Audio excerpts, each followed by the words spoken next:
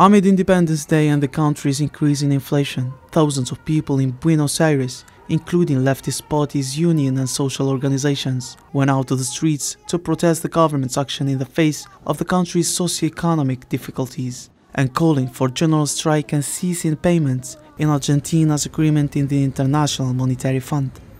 The debt is unpayable, and it shows every day all the efforts to reach an agreement with the International Monetary Fund have exacerbated the crisis. If you were in bad shape in March, now we are much worse. When we call for the debt to be defaulted on, we also call for the debt to be thoroughly investigated. Why? Because the Argentine people have the right to know who benefited from this debt, who indebted us, and for what interests.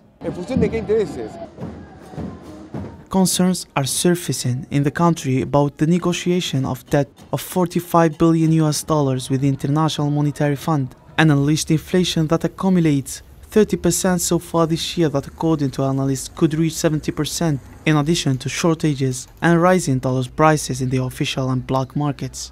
It is a colonial pact of independence alluding that we are living through. No, we must break the ties with the International Monetary Fund and stop paying all foreign debt payments in order to be able to invest in work, wages, health and education, which is what we need.